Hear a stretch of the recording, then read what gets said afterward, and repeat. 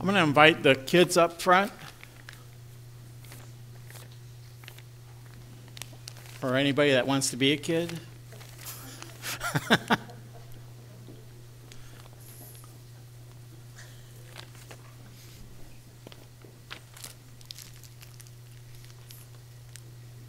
Boys, I get their attention. Smile. Probably wondering what I'm doing. Oh, hold out your hand. Hold out your hand. There we go. There we go. Boy, that was quick. You're welcome. Okay. Is that enough? Really? Candy's candy? Boy. You're going to have to congratulate your mom. Was that enough? Yeah. That was enough? Yeah. Was that enough? Yes. Really? That's all you want? One? You're good with that? I should have talked to you guys before. Let me ask you, what's that? Oh, she took sugar out of the house. Oh, and then what do? I give you sugar. Probably calling later. So, why do you think I gave you one? Is Jesus enough? Do we need anything else? No. Do we need to do something? It's okay. You can eat up here. I gave it to you. Do we need to do something to earn Jesus' love? I see the look on your face as soon as I finish that sentence. Do we? What do you think? Can you earn the love of Jesus? Yeah? Can you earn the love of your parents? What about when you mess up? Have you ever broken anything? Yeah. A phone? What about a window? I have. Broke a window, broke a door window. That was when they used glass that...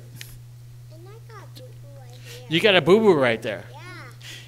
And you know something? All those mistakes, some of them were, I don't know if they were mistakes or accidents or what do you want to call them.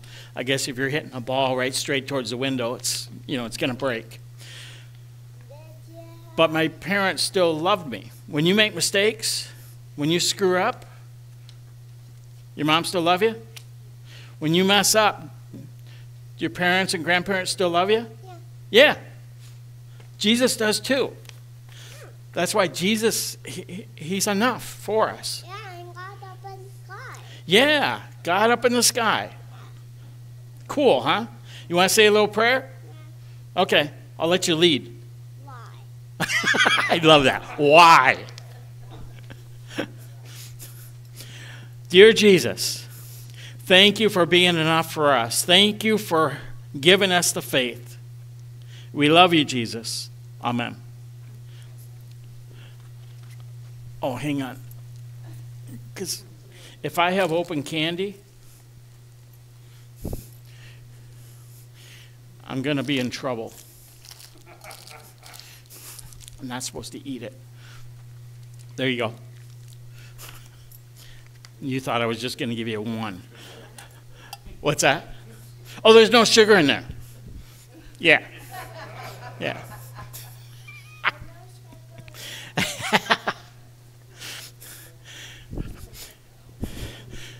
And if you believe that one, I'll sell you some swampland. But in all reality, we should have bought that swampland. It's worth a lot of money nowadays. Grace, peace, and mercy from God our Father and Christ Jesus our Lord and Savior. The Old Testament text is kind of interesting.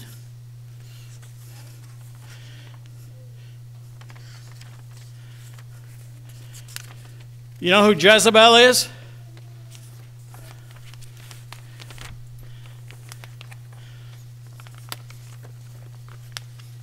Do you know what a Jezebel is? You've heard that phrase?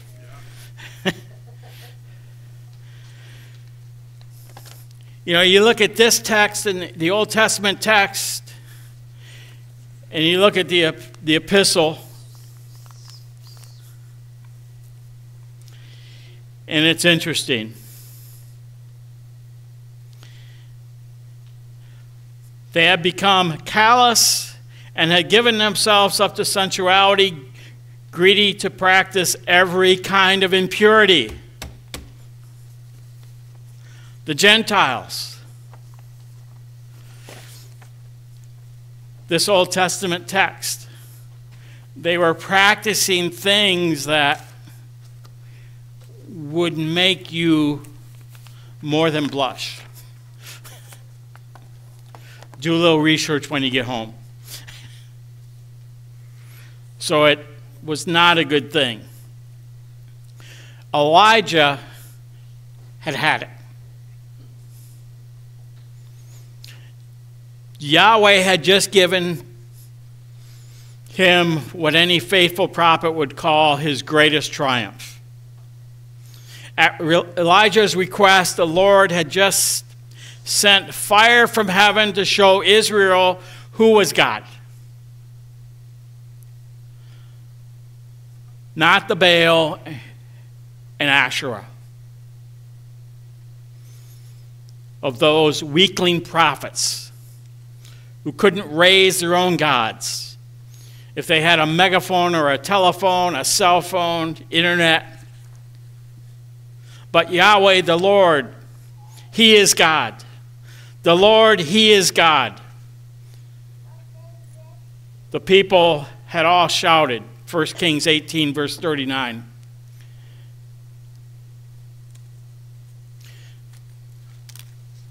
Then they rounded up and killed those 850 pagan prophets.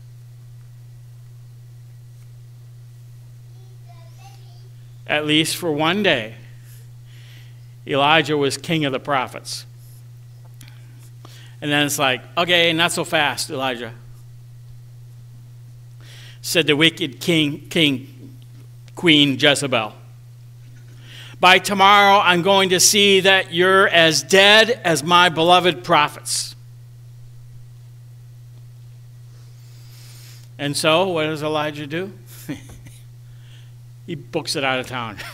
It's like, I'm out of here. Out of the country. Out of the neighboring country. Out into the desert.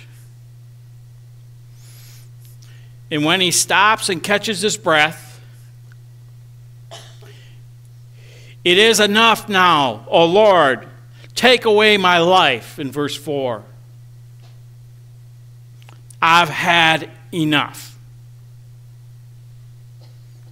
Look at it from the prophet's point of view. He has endured years of deprivation, isolation, hiding, worry, hunger, getting by on meager rations, knowing he is hunted. To everyone else, he seems strong, wise, successful, but to himself, he seems a failure. And so he says, enough. This is how he begins his prayer to God. Enough.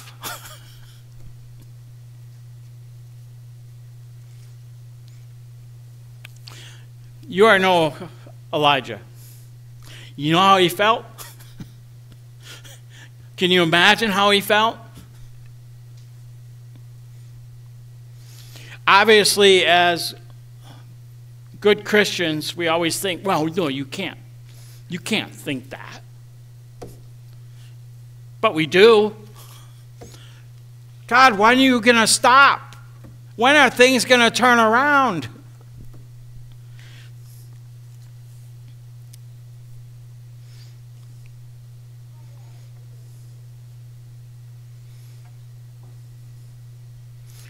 To all those sitting around you, I'm sure you too appear confident, put together, responsible, much like Elijah.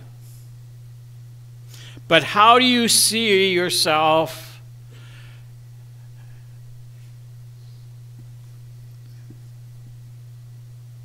now? How do you see yourself after going through turmoil, death, sickness, pain?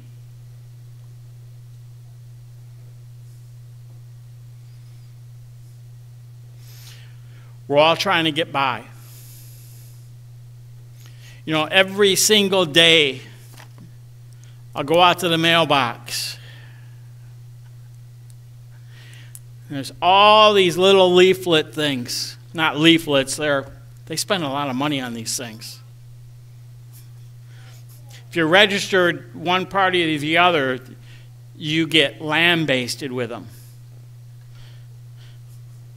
We got people fighting within the party. We got a school board election in Collier County. And you got two people on the school board, and they're like throwing dirt at each other in all these pamphlets. And I'm like, really? It's a school board. Not to put the school board down or anything, but I mean, it's not like the governor race or a senator's race. I've kind of had it with some of that stuff. And I've just been ripping them up as I throw them out. I don't want to see it anymore. And I'm sure you feel the same way with certain things. When the pain comes, when the death comes, when the suffering comes, when the illness comes. God, I've had enough. Almost sounds like a country music song, doesn't it?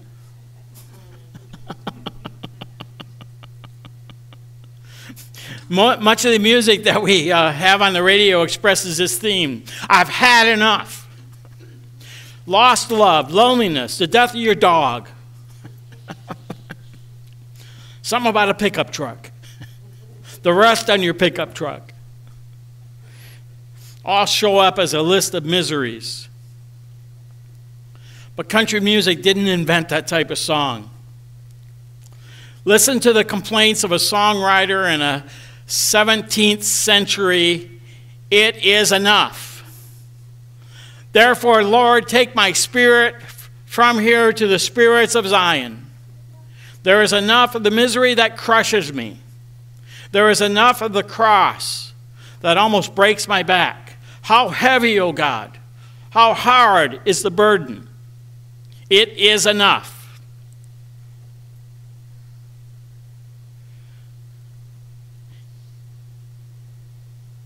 This song is, it's called, let's see if I can remember how to pronounce this. It's in German, so Klaus, you can correct me. Es ist, where'd it go now? Genug. Did I pronounce it right? Yeah. You ever heard of that? It is enough, Lord. If it please thee, my Jesus, come. World, good night. I go to the heavenly house with a heart full of joy. My sorrows remain below. It's a German hymn. Literally, it is enough. Taken from the very words of Elijah and his cry out to God. But when John Sebastian Bach wrote the cantata, on the last verse of this hymn, he turned to this cry of despair into a hymn of hope, longing for the Savior. Today, the hymn does not appear in our hymnal. Sorry. But the tune does. It's 468.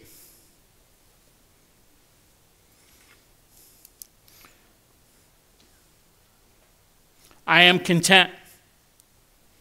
My Jesus ever lives. You ever hear that?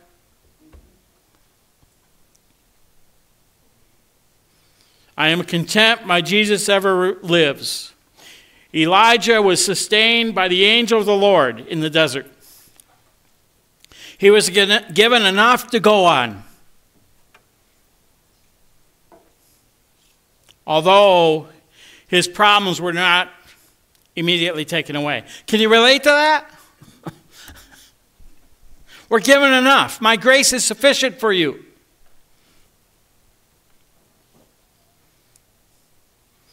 The fulfillment of God's promise that Elijah longed to see was reserved for you. You may experience the same sense of despair.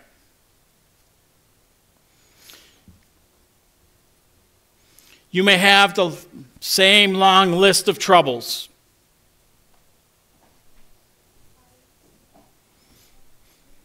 Mind, body, soul.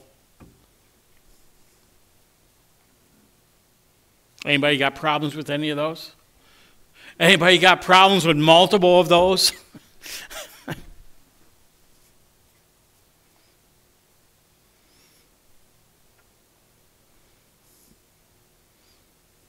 Jesus never said it is enough. He never said, whoop, I'm done. Get me off this cross. I can't take it anymore.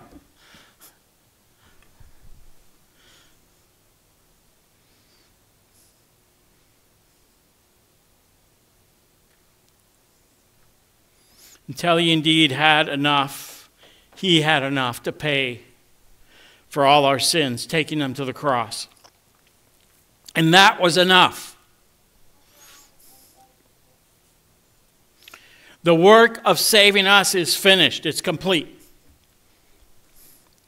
Like Elijah, Jesus has fed you with bread that sustains you.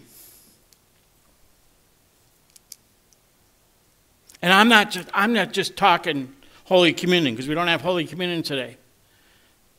But I'm not just talking that. I'm talking his word. Whether it's in here, whether it's in a phone, whether you hear it spoken, whether you hear it in a Bible study, he sustains us. Not just ordinary bread and water, but his body and his blood given up for us, which are the food of healing and life.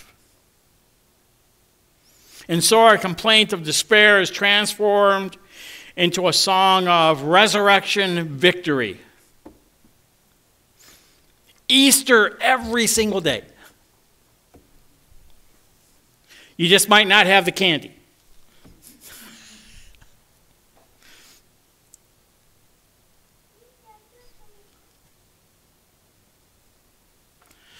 I am content. I shall be free. Awakened from the dead, arising glorious evermore to be with you. My living head, the chains that hold my body severed. Then shall my soul rejoice forever. I am content. I am content. That's verse 4 of hymn 468. We may tell God, I've had enough. But Jesus comes to give us more than enough.